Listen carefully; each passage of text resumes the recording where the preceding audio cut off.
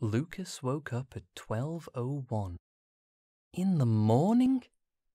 What a crazy thing to do! How many minutes after midnight is that? Yes, 1. 12:01 was the magical time that all teddies would wake too. Lucas opened his eyes a bit and leant over to his bedside cabinet to get his water and have a sip, as it was such a hot July night after all.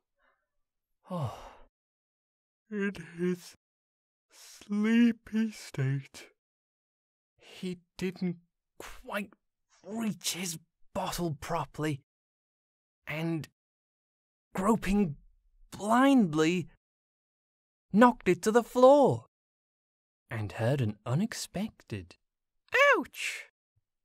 "What's that? Who's there?" whispered Lucas, sitting up quickly now and trying to scan the room, a little scared. It wasn't a voice he had heard out loud, but it was familiar somehow.